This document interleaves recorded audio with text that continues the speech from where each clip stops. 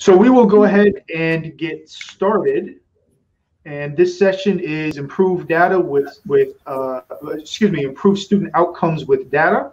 And we have three presenters here, and I am serving as your moderator. And so we have, excuse me one second. We have today Michael LaMont from Atlanta Public Schools, Bobby Blount from Cherokee County, and Tim Fleming from Forsyth County. And the three of them have been using data in their districts for a number of years to really drive improved outcomes for students. And so each of them will have about 15 minutes to present. And then at the end, we will have an opportunity for Q&A. So Michael, I am going to unshare my screen and you can take it from here. Awesome. Thanks, everyone. I'm going to just take a second, get my screen share started. Thanks, everybody. Yes, I'm Michael LaMont. I'm the Executive Director of the Data and Information Group. I'm really excited to be talking to you all today about Atlanta Public Schools and how we've used data over the past few years to improve student outcomes. So just a little framing and context to get us started. So APS is one of the largest school districts in Georgia. We serve about 52,000 students across 87 schools. The way we're organized is we're organized into 9 different K-12 clusters that comprised of 58 traditional schools. We do have 18 charter schools in our district, as well as 6 partner schools and some citywide gender academies. The preview here on the left, you can see our student enrollment over time. We've grabbed, actually this is directly out of the Godot FTE counts. This is, I think, 26 or 27 years of data that we've taken off of that website, and we've kind of scraped it and put it into a Tableau dashboard. And you can see every color represents a different racial ethnic group in APS and how that trend has changed over time. And then on the right, CCRPI, which is the College and Career Readiness Performance Index, which is a state accountability system that we use for our school systems. We've overlaid a map of each of our 9 clusters and the attendance boundaries, and then color-coded for the CCRPI there. What's really interesting about APS is we are one of the most unequal cities in the entire United States when it comes to income disparity, and it is rather shocking when I say this stat. The median household income in APS was $167,000 for our white students, but only $23,800 for Black students in APS, and this according to census data from 2010. And that in and of itself is just absolutely mind-blowing when you think about what that difference means for our students every day and what we have to work against. What you see, this graph is actually from the New York Times blog, The Upshot. And so you can see just by color, it represents the different ethnicities and left and right socioeconomic status of the parents. And you can see as students get more affluent, their achievement goes up. And in America, as we know, a lot of our socioeconomic income is aligned across race. And so when you look at APS specifically, you have Black and white students that are 4.5 grade levels apart in their achievement. And so again, this helps set the context when we start talking about APS and our data. So given our unique context, what is our data strategy approach, if you will? And we have a 2-pronged data strategy approach that I'm going to talk about today. I'm going to talk about APS Insights. This is our public data reporting blog. So anybody right now in the audience, if you want, you can just Google www.apsinsights.org, and you can see a lot of the charts and graphs that I'm going to show for a while. And then the second approach is internal to us. It's APS Graphs. This is our internal data system that we use. The data in there for protected, they're individual student level data. And so those aren't available to the public, but they're available to our individual students, teachers, school administrators, district administrators, superintendent, et cetera. So I'll talk about both of our approaches today. So APS Insights, like I said, this is our public data reporting. This is primarily geared towards parents, community members. We have a couple different key aspects to this. We do a school profile section, an enrollment map, a place for some of our more data savvy community members to explore data, and then a public blog. So we've really used this to help build a narrative and understanding around our communities, around some of these disparities, to really then shine a flashlight on both areas we need to improve and acknowledging that. It's very important to this district and this administration, given our unique context, to be very open and transparent with our data. And so this is our effort to do that. So on the left, this is 2020 graduation rates. We're very upfront with the differences in socioeconomics here in APS. You can see each dot represents a different race and ethnicity, and when they're connected, that's one school. So for example, here you can see North Atlanta High School. You can see the differences in the racial subgroups here, and then also for APS as a whole, the district. So you can see here we have vast differences between the blue dots represent our Black students and their graduation rates compared to our white students and their graduation rates. And again, this is a flashlight to highlight. We still have a lot of work to do. And while our graduation rate has improved dramatically over the past 5 years, we still have lots and lots of work to do to promote equity amongst all of our students. The ones on the right are actually by gender. And so you can see, look at the large difference in almost every single one of our schools when you look at graduation rates by gender. And so again, when you think about our data strategy approach, you can't improve what you don't know is a problem. And so when we see and recognize that there are issues, specifically here with our graduation rate, again, publicly available, we want people to see and know that we take this seriously, and then put strategies against it. Here, what's an important measure for us in the schoolhouse is the Georgia Milestones Assessment. These are the tests that students take at the end of 3rd through 8th grade in various subjects and some in high school. And so this is ELA proficiency. So for our 3rd through 8th graders that take the ELA exam. And so again, this is publicly available. Every dot represents at an individual school different racial subgroups. And so even our highest performing schools, a Morningside, again, these are in some of those very, very affluent neighborhoods. You can see the stark difference in those students that are proficient and above within the same schoolhouse.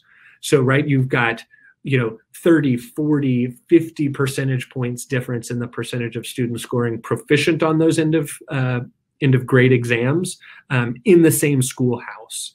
And so again, it's important for us to both get those data out there, but then for the public to see and be upfront about, but then also to show why it's so important that we continue to focus on all of our students, because while it might look like an individual school is doing really well, there are areas for growth in majority of our schools where we really need to focus on all students.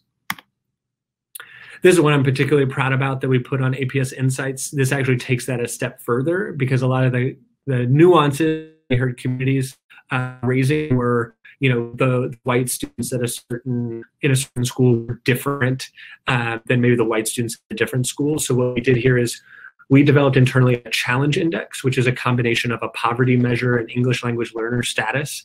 And we actually created that challenge index for each of our 3 largest socioeconomic or racial subgroups. So we got Black, Hispanic, and white. And you can see each color represents that.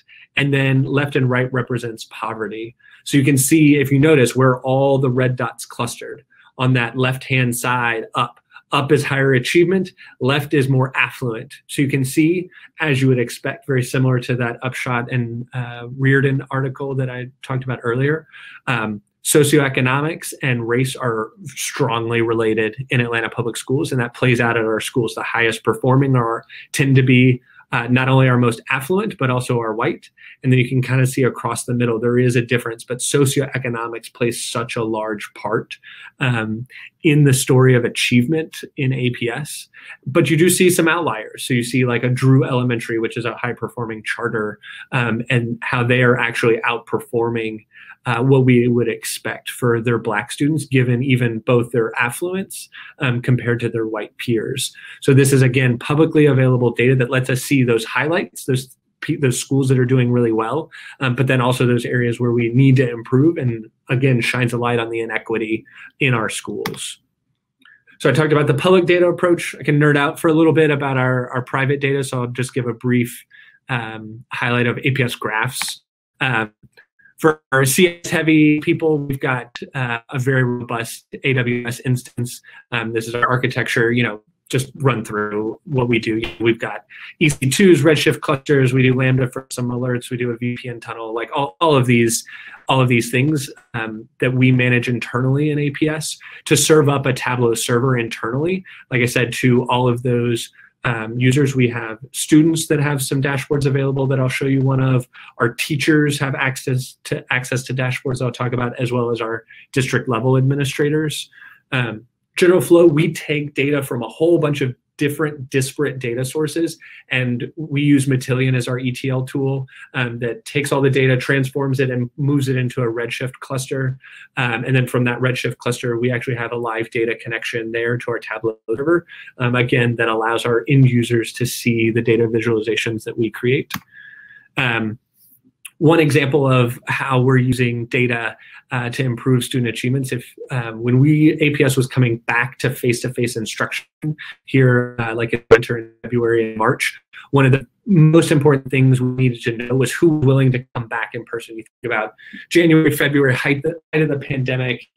We wanted to open our schools because we knew we needed to get kids back in the building, but we didn't know how many people were going to come back. So we set up a LaMont server in our AWS instance. We threw a quick survey in there with a MySQL database in the background, and we were able to have parents log in, take a survey to tell us if they were coming back in person or not.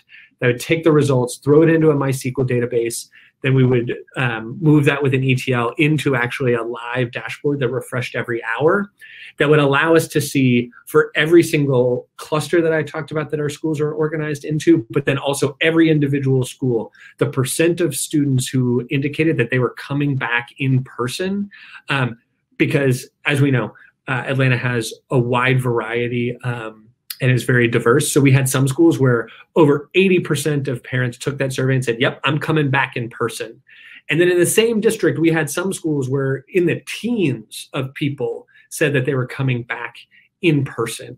So you've got some schools that had to plan in real time for 80% of their kids coming back in person. So how do you do that? Social distancing, how do you do that with buses, et cetera, compared to ones where maybe 1 out of every 5 kids at best were coming back.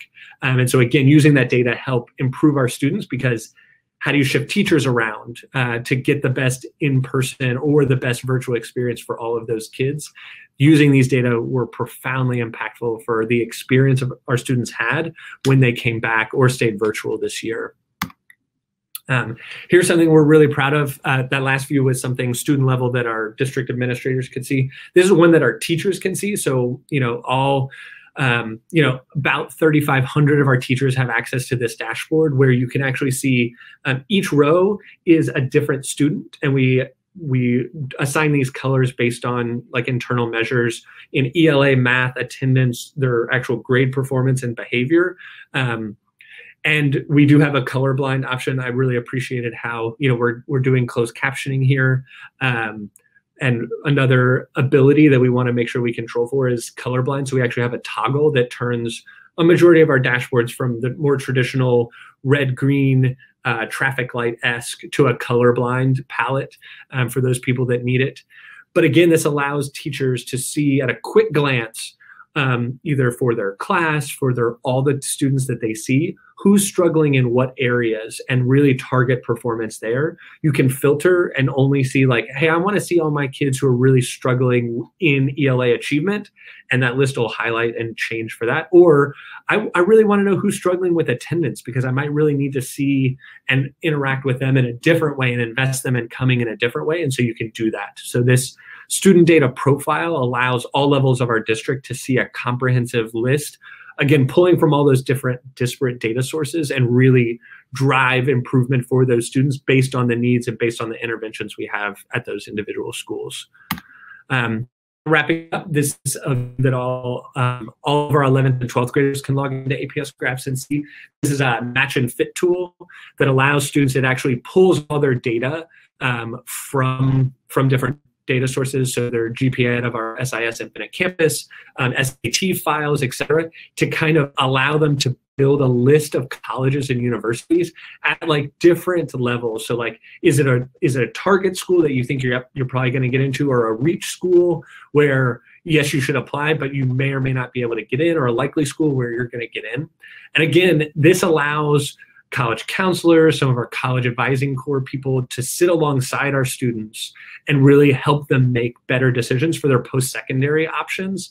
You can see we have an estimated cost per year right there. So it's just a really powerful tool that lets our students be empowered with their data and sit alongside an adult to really take that next step forward in their progress. I have a question. I will get to that at the end, but I'm going to pass it along to our next presenter to take it from here. All right, thank you very much. This is Bobby Blount. I am the Chief Information Officer for Cherokee County Schools. And 1 second, my slide will come up. There you are. So we are somewhat in our infancy on developing our data visualization portal. This is something that my team and I have been talking about for quite a while now. We've seen a few of the work that my colleagues in other districts have done just a terrific job. And we've had this vision as well as being able to bring some graphics and some dashboards to our administrators so they can have access to the information that I think will help them make some informed decisions in our schools and help our students achieve a little bit better as well. Aspen, just to give you a little background on our system. Our student information system is Aspen. We're one of 3 districts in the state of Georgia that uses that particular student information system.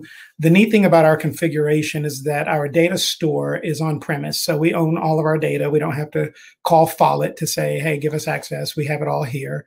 Everything's based in Microsoft SQL. So we can pretty much make this data do whatever we need it to do. We have direct access to all of it. We have the ability to generate and create customized reports for our administrators upon request. And we have a limited ability to correlate data across multiple systems, such as our transportation, school nutrition, systems like that. We have access to a lot of those systems, but we have not yet officially built a formal data warehouse. That is going to be a next major step, although we have a lot of our data contained in, and accessible and available to us. The gaps that we identified were we needed to create a resource that relinquishes the dependence on IT to develop all of these custom reports and everything. And many of them were just common everyday things they needed to know. And so we wanted to build something that would allow the end users to kind of self-serve, provided we gave them access to it. We wanted to make sure that the information was relevant and as close to real time as possible. We didn't want stagnant information. So the information within our portal is at least 24 hours old. We needed to be easily accessible and easy to use and easy to understand. Last year and the year before that, we really tried to put a lot of emphasis with our administrators and our teachers on building up their Microsoft Excel skills so that when we finally did release this and they were able to pull data down, they would know kind of what to do with it. We found out they were a little lacking in their understanding of Excel, basic features and everything. So our instructional technology team really put a lot of effort in helping them to understand that. And the biggest thing we wanted to do was to contain our costs for this system overall. So what we decided to do is use Microsoft's Power BI. We have an A5 license, which allows us to have access to Power BI Pro for everyone in the district. So we already had the resources that we needed.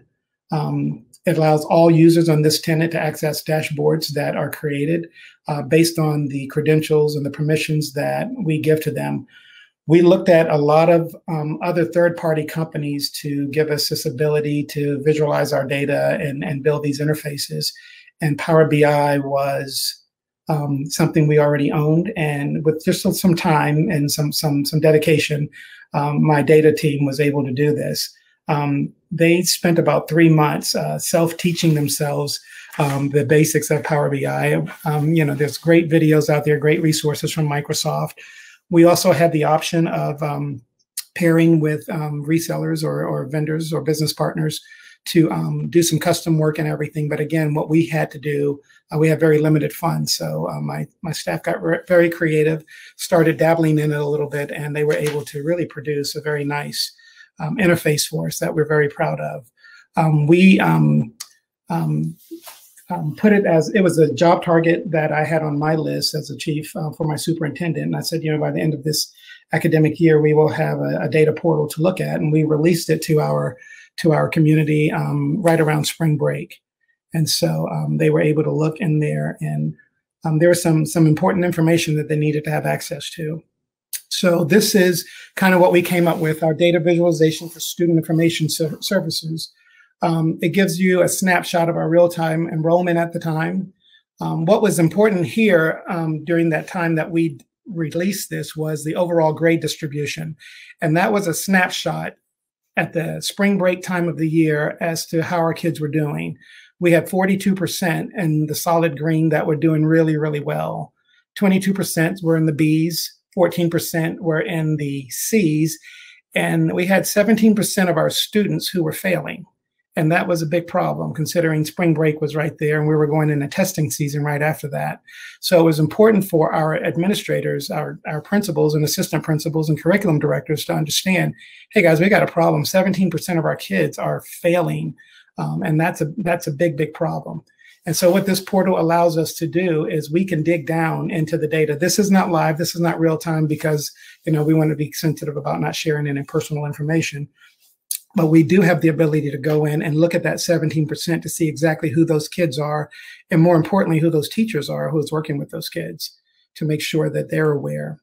And so this basic screen here gives us some basic student demographics, the number of male versus females, instructional program participation of our special ed programs, especially remedial, EL, Section 504, RTI, gifted, and overall special ed students. And then we also wanted an instructional setting breakdown, in-person versus digital, that Michael just mentioned a minute ago, where we also surveyed our parents and had them send in commitment letters, hey, I'm going to be here next year, or I want to do remote learning. And this gave our administrators a snapshot of how many of those students. You can see we have a majority of our students who will be returning. And we think even this 1,048 that's listed here, I don't know if you can see that or not, will most likely, that number will drop significantly as well. Looking at another screen here, we've just got some student demographics by residency, breaking down their gender, instructional setting, ethnicity, grade levels, and what percentage is there. We have on the left side here, we have some drop-down menus where the user can self-serve. They can go in and they can decide what information, I can filter this the way I want to using some of these drop-down windows and everything. We've got our school and our student counts on this side, so it gives it straightforward. If you want to know specific information about your RTI students, you click that checkbox there and it'll bring that information up for you as well. So that was very convenient and very handy for them. And we wanted to keep a lot of the screens very, very simple, very straightforward, and not overwhelm them with too much at once. This is our student demographics and residency by country of birth. You've got a breakdown, and you see a majority of our kids not born in the United States are from Guatemala. And so, it breaks it down to all of the different languages and everything that we have within our district as well. So easy to access, right at their fingertips, and 24 hours is the oldest.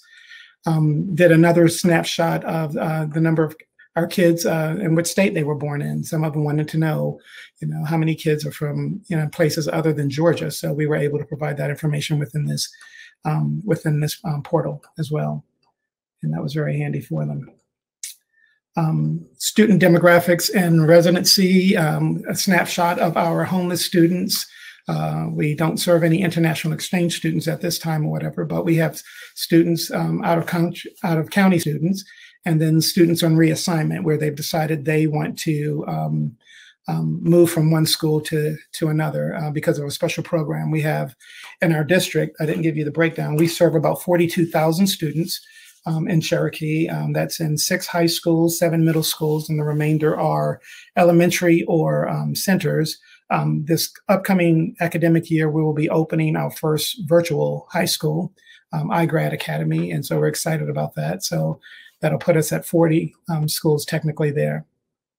So And then our student instructional program, a little bit more on our special ed breakdown, the number of students that we have in special education, Section 504, that we're serving through RTI, our gifted English learners and remedial students as well.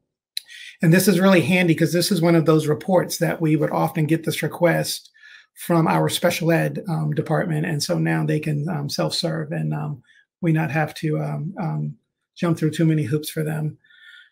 Again, breaking down, we have, if I clicked on Bascom Elementary School, we can give me a count of, the breakdown there, gender and ethnicity there as well. So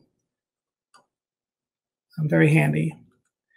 We have some screens that are under construction because my data team has, the wheels have begun turning and they're really excited about doing a little bit more with it. So we're collecting feedback from our administrators. We've made this available to our administrators at the central office, principals, assistant principals, counselors, school psychologists. Those people have access to this. Eventually, we will open this up to teachers. We plan on doing a parent sort of experience with this, as well as a student experience on our roadmap.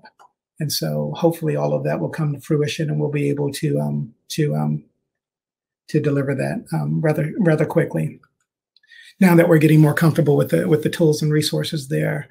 So this is another big snapshot of our in-person students and our digital learners. We had 7 who requested, but haven't yet quite made that commitment yet. 1,048 have confirmed that they want to come in. So this number changes dynamically depending on how those parents make their decisions. Getting close to the end here, we have our high school courses. This is that breakdown of our kids. We were really interested in being able to provide to our administrators which of our seniors were really in trouble of not graduating. And this dashboard allowed them to click down on student data at the bottom here, or course distribution, and really dig down and find out specifically in that school which students are failing. And they can target those students, have conversations with those teachers, and develop some interventions to help save those kids or get some course recovery going on there. So we can click on any of these sections here to do a deep dive into social studies or science or physical education or any of these areas there. It gives us an overall average current grade district-wide of 82.6. We'd love to see that in the 90s, but that is where we are now, or that is where we were then. So, and what we've learned so far is we'd recommend you conduct discovery meetings with your stakeholders to determine what data needs to be included. You provide sneak peeks to core stakeholders during development to make sure you're delivering what they need. We chose a few people in curriculum and in school operations and a few of our principals to have them take a look and say, are we going down the right path with delivering what you're needing? Keep the data visuals as simple as possible, but not so simple that it doesn't inform and doesn't help them. And determine who needs access to what data to make sure there are no FERPA violations are being made, and make sure you monitor this throughout this year because people change positions and you want to make sure that you have the appropriate permissions for the role that you're in. And my last point there is you never really finish the project. It should be and will be fluid always. All right. So thank you very much. That's all I have. I think I even spared a minute for my buddy, Mr. Tim Fleming from Foresight. Thank you, Bobby. That was excellent, by the way. Both Michael and Bobby, y'all did a great job. I actually got a little list going over here of things I want to add. So my team will love that starting tomorrow. We'll be adding new stuff. So I want to load the dashboard for you real quick. We've been working on our dashboard for about a year and a half. And I want to take you, instead of going straight in the dashboard, I want to kind of take you backwards a little bit. So I'm going to start at the end. One of the things we found out was that with COVID hitting, there was so much going on that teachers didn't have time to go to the dashboard. They were trying to do virtual classes. They were trying to do their regular classes. It was just a load of stuff that they were trying to do. So we worked with Microsoft and a group called 3Cloud to help us create a chat bot. And we named our chat bot AVA, which stands for Academic Virtual Assistant. And what Ava does is Ava goes and looks at the information that is in the dashboard, and she brings it to the counselor so that they don't have to go into the dashboard themselves. So basically what we're looking at here is a email that counselors get every Friday, and it's from Ava, and it says, hey, here's a list of students that we feel like that Ava determines are in need. They are not going to graduate. They are failing classes that are required classes. And we'll talk about how she comes up with this information in a minute. But gives them a chance to actually see the dashboard or see the information without having to go into the dashboard, which you'll see in a minute has a lot of detail, but sometimes it can be a little overwhelming. So when they get this and they go to the section that says to view the student's data, please click the following link, and they click the 360, they go into a page that looks like this. We took a screenshot of it. I've covered up the information that was pertinent to the students so that we didn't share that. But here you'll see it gives them a little more information. It gives them the grade level that they're in. It gives them the prediction score, and we'll talk about how Ava predicts whether students graduate in a minute. It looks at the GPA, and then it tells them whether they're on track, off track, and we have 5 different indicators. So it starts at college and career ready, and it ends at extremely off track, and then there's 3 in the middle that kind of show where the students are. So you can see in the top left-hand corner, that's kind of the first screen. By clicking on that, you go into the second screen, which is the student graduation map. And I'm actually going to take you into a little bit more of a close-up of this. The student graduation map is really cool because it shows the counselor the exact courses the student needs to graduate. So for us in Forsyth County Schools, we have 23 credits that are required, but they're specific credits. They're credits in electives. We have credits in fine arts, English language arts, math, science, social studies. And you can see that Ava basically gives them the list and says, here are the 7 credits you need in electives. You have to have 4 in English. You have to have 1 in health and PE, but then it also shows what those students are doing in those courses. If they've passed them, it gives them credits earned. You can see this student in particular in the English language arts needs 4 credits, and they've passed 3 of those 4. But it goes further, and it shows if they are actually in that class. So Ava not only looks at their transcript, but she also goes in and looks at the independent classes that they're in, and then they color code it for the counselors to make it easy. So if they have a C, which is, getting close, you're still passing, but you're getting close to failing, we turn it yellow. If they're passing with no problems, they're green. And if they're failing a course, especially a course that is required, it turns those courses red so the counselor can quickly see what's going on and if they need to address this with the student. We also have a feature, and this is not live yet. And I want to say live, it's not to all of our students, but it is we are trying it with a small group of students and working with them. What we also wanted to do is not just give the counselor the ability to see it, but also give the student the ability to see it. So what you're looking at here is our chatbot that actually works in Microsoft Teams. So all the products, by the way, that we're going to be showing you today are all Microsoft products. The chatbot, everything we did was built inside Microsoft. Like Bobby, we also have the A5 license, which gives us a lot of interesting, fantastic tools by Microsoft. We added some to those, including the chatbot. But you can see here, the student can actually go into Teams and start a conversation with Ava. And Ava allows them to, number one, they can look at that academic status. That's the page I showed you at the beginning that the counselors can actually see. The student can see the same page about themselves. So they have to log in to get it so that we can make sure they have the correct role. But then number 2, they can actually click and start a conversation and schedule with the counselor. So Ava can help the student schedule a time to meet with the counselor. And this allows the student to look at their information, and if they're having an issue with graduation or they're scared they're not going to graduate, then they can simply have Ava help schedule a meeting for them with their counselor so they can begin to talk to the counselor and find out what they need to do to get back on track. So I showed you the counselor, kind of what they get on a Friday from an email. I've showed you the student, how they can kind of look at that information. And now I want to take you into the dashboard. So this is kind of where Ava gets all of her information from. And the first screen I'm going to show you is our graduation prediction model. So this was interesting. This took about 2 months to get pulled together. But what happens with this information is that we pulled 10 years of data of our past students. So we looked at 10 years of data from our students, and we looked at the students who graduated and the students who did not graduate.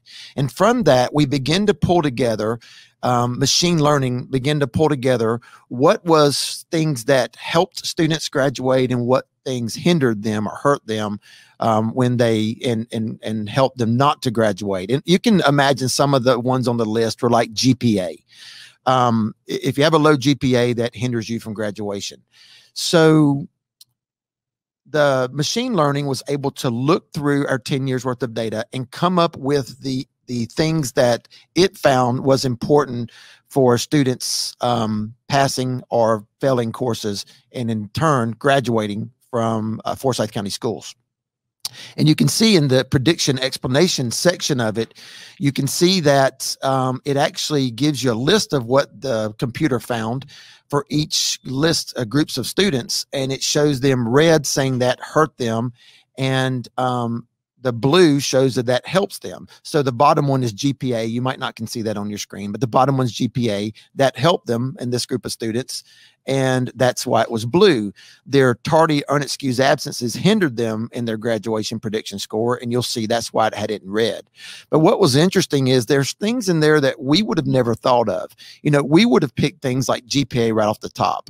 Tardies would be an easy one. Even discipline would have been an easy one. But what we found from the machine learning is it came up with things like field trip. Students who took more field trips had a better chance of graduating than students who did not. Now, I know probably you're thinking right now, well, wait a minute, explain that. I can't explain it. I can't explain why that happens. I have theories that we've talked about and we believe are probably true, but I can't explain why the machine learning came up with the field trips versus, you know, something else that it would have come up with. So, and we can talk more about that definitely if you'd like to at some point in time. In 15 minutes, I won't be able to go into a lot of detail, but we actually work with a data scientist to help us kind of dig into this a little bit and give us some information that would help us. But what we ended up finding out was it was able to put the students into basically into groups to help us identify students who needed help. And it ranked them on a scale of 1 to 5, high confidence being 5 and low confidence being 1. And we were able to now make that available for counselors to be able to see who needed their help. Who was the students who needed someone to come in and work with them and get them on track for graduation. But it also does more than that. AVA also not only looks at the 10 years worth of data, but it also goes into the dashboard and it looks at, are they taking the required courses? And then are they passing the required courses? So basically you're getting two pieces of information when you look at the prediction score. You're looking at what it found out from the machine learning. And then you're also getting, well, after it looks at that information, it then looks at, are they taking the required courses and are they passing them? If they're failing a course, obviously they go down on the scale. If they're passing all their courses or have passed all their courses they need for graduation, they get moved up to moderate to high confidence level. So I wanted to just kind of give you a little bit more information about the dashboard, because I think that's important as we kind of look overall at what's going on. And the whole dashboard, everything you're seeing from here on out is in Power BI. So we created all the dashboards in Power BI. When we put the dashboard together, we tried to find things that really made a difference for people. And we started off with the screen you see here, which is a real basic screen. And it just gave us information like how many students do we have? And what's the, what is their ethnicity? What is gender? What is ESOL, gifted, 504? What are the things that we wanted to see so we could kind of understand where our student data was? But from there, we really started digging in a little deeper. And these two pages in particular are important because one shows our academic side of the house, and that's the top right-hand side that you're looking at. And that's showing not only the same information, the gender, ethnicity, ESOL, gifted, things like that. It also shows that graduation prediction level. You see that in green, the 411. But it also shows the information that's academically relevant, like what did they score on their EOG? Or what they score, which is end of grade, or their or EOC, which is their end of course classes. And then what are their current classes, which is the far right-hand side? What are their grades in their current classes? So counselors can see this, but also we make this available to teachers. So teachers can see their students and only their students. Counselors can see only the students assigned to their schools, and then principals can see the entire school, and then district staff can look at the entire district. But then we gave them things like the number of days absent, and we broke that down into excused and unexcused, but also GPA. In the bottom one, you can see the behavior report. This was important because we wanted to see what was going on behavior-wise. And what we really saw about this was it enabled us to look at groups of students and ensure that discipline was even across different groups. So from here, you can sort students by gender. You can look at male versus female and find out what offenses they committed, but also what did they get? What incident resolutions did they get? Where there's in-school suspension, out-of-school suspension, parent conference, things like that. So this really gave us a chance to take a look at how we were doing discipline and how we were doing it versus for each group. How did it work for students with looking at gender, ethnicity, but also our gifted versus our non-gifted, or our 504 versus non-504. So it enabled us to basically look at where we were and help form some trends for what we need to do better at and what we were really doing a good job at. And we were able to work with principals to see that data so that they can make a informed decision about how their school is handling discipline. So I know my time is short, so I want to kind of get to the last couple real quick. This was a page that we really thought was important. And that is that we came up with students in need. And what we found out from our counselors, they said, we need to know the students who have the lowest GPA, the lowest grades, the most behavior, and the most absences. And we kind of need to know those students in some way together. So we came up with a document where we were able to go pull that data. We could pull the students with the lowest grades, the lowest GPA, the most behavior, and the most absences, and then they're able to go work with their students. And what I love about the Microsoft Power BI product is on this document, you can actually right-click any student's name if you've worked with them and have helped them fix their absence problem, let's say. You can exclude them and it brings up the next students in line. So it becomes a working document that works for each counselor or each teacher, that they can work with their students, address the issue, exclude. Once they get it addressed, it pulls up the next group and they can continue to exclude. That only affects their point of view. It doesn't affect anyone else who's looking at the dashboard. It only works for you and your login. So that was really important for us, is how do we get information that's actionable? How do we make it where you can, as a counselor, and you've got 20 minutes of spare time. I know counselors don't have 20 minutes of spare time. I'm just making this up, but they have a few minutes of spare time and they want to work with a few students. Where do they go to find those students? And this is the page we created for that. And what's interesting is a lot of this page and how we created it came from one of our really good counselors, and he had a stack of people that he had on his desk, and he had them in different stacks. And he said, this is my students who have behaviors. I need to work with them. This is my students who have GPA issues. You got to work with them. And he kind of created these stacks that were on his desk. And we took that idea and just created it in one dashboard so that he didn't have to have stacks of paper on his desk. And everyone else could have that same great work that he was doing could be shared by others. So I think my time is up, and I think I'm right on time, but that's basically an overview into our dashboard and the work that we're doing at Forsyth County Schools. It is, by the way, if I didn't say this before, it's my pleasure to be able to present with people like Bobby and Michael and Nicholas. So I'm honored to do that, and thank you for allowing us to have the time. Thank you, Tim. And huge thank you to the three of you. It's been a pleasure being able to moderate this panel, in so much as I've actually had to do any kind of moderating. So I, like everybody else who added some comments over there, even as someone who does work in Power BI and I've played around with Tableau before, was very impressed with the dashboards and with everything the three of you have done, really.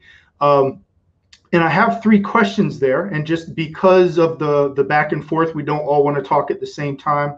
I'm going to have each of you answer the three questions that I threw out there, or any additional things that you would like to put out as well. So in turn, Michael, and then Bobby, and then Tim. Take a look at those three. And again, don't feel like you have to answer those if you'd like to use your time, but each of you has a little under, or let's say a little over 4 minutes. So use that time however you'd like to. Michael? Cool. Yeah, I'll answer Brian, who snuck one in right ahead of you, Nicholas, and then I'll transition. So let me get back to my slide so that we can use the great closed caption feature. Okay. And I'll get back to this in a second. I want to read it out loud so I have it. How do your admins react to the availability of this data? Counselors, are they excited and immediately begin using it? Or are they hesitant and finding data daunting? So I think for me and our users, I think it's very similar to many technology users. You can kind of segment your users into different populations. And so, we'll publish a dashboard, kind of send an email out to the targeted end users, and we have a segment where they're just like off and running and like using it. We can see their usage patterns, and they're just like in it and clicking all over the place and getting data, and it's great. And then we have kind of some middle of the road users who will use it kind of like in association with whatever the dashboard purpose is. And then we have some hesitant users that maybe we don't see them log in, or maybe we can see they kind of got stuck and stopped. And so kind of depending on the user profile, we might target different things around them. So we do trainings, and then we might target the email list towards those. They won't know this, right? Like we'll BCC everybody, but to those people that might not have logged in, and kind of do a little nudge like, hey, we'd love for you to, use the student data profile. We just added these features, things like that to kind of help them. But it does range the spectrum. We do have, we've been doing these. Teachers have had access to dashboards like this for, going on 4 years now. So at this point, a lot of people have experience with the dashboards. We work really hard on our UI and UX to make it user friendly for them, and try and, we heard the tension with everybody, Tim and Bobby, right? It's that tension of wanting it to be clean, not overwhelm people. And then at the same time, you have some people that really want more answers. So we really want to make sure that we're providing support for those people. So that's a quick answer to that one. And then for Nick said that our challenge is using data for data-informed decision-making, or culture and capacity. What are your biggest challenges? Yeah, I think that's right. Culture and capacity specifically around investing people in taking the time out of their busy schedule. We talk on our team, we have a joke, right? We want principals to be great principals, not data analysts or data scientists, et cetera. Like that's my team's job. We want them to be great principals. Like I do not envy the hard work principals and school leaders and teachers have. They have so much on their plate. And so investing them in these dashboards that we create, in theory, should make their jobs faster, easier, better if they use them effectively. No more spending time trying to go to different systems to pull data to make targeted groups of students. But it is that combination of investing people in that and then building their capacity to use it quickly and effectively and meet their needs. Because if they don't see that, if they don't see how using the student grades dashboard will help them, or we have some around transcript audits where for counselors, where we've saved hundreds of hours for each individual counselor by automating the transcript audit process at the end of the year. Once we invested the counselors in like, look, you can do your job, 10x faster with this tool, then we start seeing the usage and adoption. But it really takes a concerted effort to understand the user, understand what benefits they're going to get, because data for data's sake, it might work for a small group of us, like data nerds, but for those people that have other jobs, it's really important to get in their shoes and say, using this will help you do X, Y, and Z faster and better and more efficiently, and do it that way. So I would say that. Okay, good. Thank you. Tim, would you like to jump in there and answer any of the three that I threw out, or any of your own? Sure. Let me share my screen so we can get closed captioning working. All right. I think we should be on there now. Yeah. So let me kind of give you a couple. One of them was when we first started the dashboard, it was funny. So I went into a group of principals and I said, tell me exactly what you want on the dashboard. And it was a whiteboard behind me. And I said, just tell me what you want, go. And I turned around ready to write and no one said anything. And a few minutes went by and still no one said anything. And I turned around, I was like, guys, what do you want on the dashboard? Like, you can pick anything. Just tell me what you want on the dashboard and I'll put it up here. And they kind of looked at each other and a little time went by and they were like, well, whatever you want to put up there, I guess. And I'm thinking, wait a minute, what happened? I mean, I thought I was going to get this great, like, all these cool things they were going to tell me about. And so I left the meeting kind of depressed and I went back to my team and I started talking and I was like, okay, we're just going to put together something that we think works. And then I'm going to take it back to them and see what they think. So we got together and we kind of pulled together some things and we put a picture of the kid up at the top and we put the student's name and we put their number and then we put some grades and we did a couple of things. And I took it back to them and I said, second meeting, and I said, okay, here's this. What do you think? And man, they had 1,000 things. Oh, this needs to say that. And you need to have their discipline on there. And you need to have this and turn that green. That shouldn't be blue. They had 1,000 things. And here's what I learned by that. You got to frame what you want them to know. When technology is involved, a lot of times people don't understand what you can do. So they don't want to throw out something that sounds stupid or that, you couldn't do or that wouldn't make any sense. So when you deal with data, especially data, because it's something that everyone uses, but they can't really talk about it a lot. There's no way to kind of look at it in a way that makes sense that they can discuss it until you create a dashboard. Then they have a way to look at it and discuss it and talk about it. So what my advice I would give districts or anybody else who's looking at this is start off by framing what you want to talk about. You got to put it in chunks.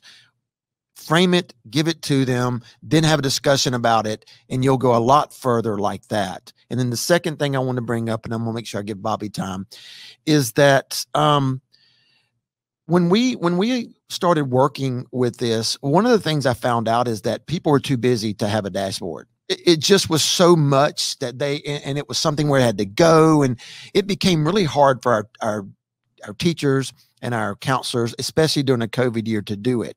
So for us, what was important is we had to bring the dashboard to them. We couldn't tell them the dashboard was there. We didn't have a lot of input. If you want to know the truth, they were just like, that's great. I'm sure you got a good dashboard. I'm just trying to keep my head above water. I don't want to look at anything else. And so it was important we found a way to bring it to them. So one of the things, advice I would give to anybody starting this is talk to the people you're working at, find out exactly what they want, but find out what would make their job easier. What gives them back 10 minutes? Maybe it's that if you could just tell me all the kids in my class and if they're passing or failing, if you could do that, I'll get 20 minutes back a day. Help them get that 20 minutes back, because then you can use that 20 minutes to show them how to use something that would help them long term. Hope that makes sense. And I'll turn it over to Bobby.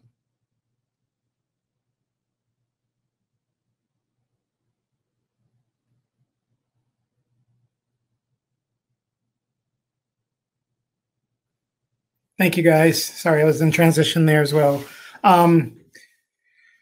Biggest challenge is discovery, as my colleague said there, of kind of what data is of value. When you're the technology department and you're building a data portal for educators here, and you need to make sure you truly partner with other educators to truly understand what is going to be of value. What sort of data are we going to present that's going to have impact on improvement? And so, that was important for us to, when they started building it, we knew we can get the basic information over there, but I really want to know kind of long-term, administrators think outside of the box. Do we need to correlate transportation and school nutrition and field trip information into the system to figure out, how those other entities can impact the data that's being presented to you? Another, big challenge are just resources, just finding time. My executive director and one of his systems analysts are the ones who worked on this and built it. And their first iteration of Frankenstein was very different from the end product that we see, which we call not even version 1.0, we call it version 0.5, okay, because they have some more ideas of what they want to do. Just finding resources and time and looking for, data specialists and everything, data scientists to help you get there and everything. And Tim brought up a good point. Remember the dashboard. We built dashboards on other areas for them during COVID, especially to say, hey, here's some real-time information on who's coming to school, who's not. And every day we'd get a phone call from one administrator saying, hey, can you tell me how many kids I'm having today? It's like, go to the dashboard we built you. So just reminding them those resources are there.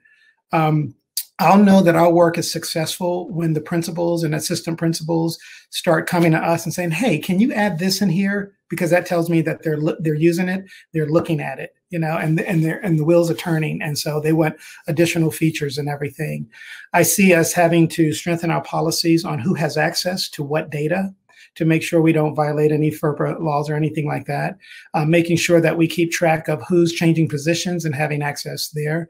So we're going to have to really, really remind people of that. The days of the data wall in a room that stays locked, hopefully that's all going away. I still saw that in one of the schools that I went out to this summer. And I'm like, yeah, hopefully we're getting rid of that practice there. So, and I'm hoping as we are able to build this more and make it available to our students and teachers, we want our students invested in their learning, not just engaged, but we want them completely invested in how they're doing.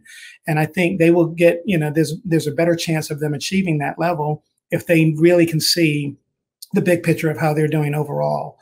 And the advice I would give to a school district, anybody who's interested in doing this, is start doing your homework, participating things like this. I told Tim when we first started talking about this, I said we're not quite yet ready there, but we're in our infancy. We're taking it slow. We're looking at what Michael's doing, what Tim's doing, what other people are doing, and I'm trying to, very nicely borrow some of their great ideas and everything. So I also have a list, Tim and Mike. So I'm gonna, put some things in mind as well. So this sort of networking is really, really a great way to start building capacity for this and getting your district where you want them to be. So Nick, I'll hand it back over to you. Thank you, and thank you again to the three of you. I just want to give you one final huge thank you for and great job for everything you presented. And sorry, I'm trying to adjust myself. There we go. Okay. And I just want to encourage everyone who's listened today, or anyone who might be watching the video, watching the recording later on, to reach out to us. It turns out it's very easy to track all of us down in our emails and our contact if you just do a Google search of our names and the systems we work for. And so again, as you begin down that journey, for those of you who do, or for those of you who have already begun it and just see a lot of opportunity for growth and based on the feedback, or based on what you've seen, based on the work of these three districts, just be sure to reach out to one or two or three or four of us and just let us know what you're doing. And we kind of talked early on about, as we were planning for this session, about the importance of sharing those best practices and really thinking through how you can learn from each other. And so, Bobby, no matter how much you take, it's always borrowing, right? Like, that's kind of the educator's mantra. There's no such thing as stealing in the world of education, right? It really is, flattery is the best form. Or what is it? Copying is the best form of flattery, right? And we are at time, so we will go ahead and end. We'll stick around in case anyone does have any last-minute questions, but we will go ahead and sign out officially. And thank you all for attending.